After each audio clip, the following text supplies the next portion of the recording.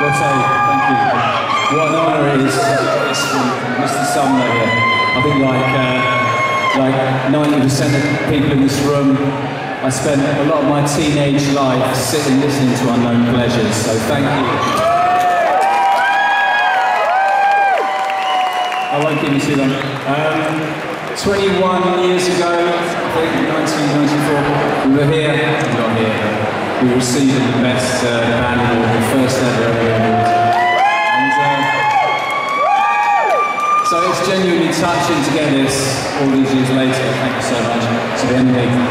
It's been a long, strange, heartbreaking, beautiful, beautiful journey, and I wouldn't change one moment of it for anything. And this is for all the people that have been with us all the way.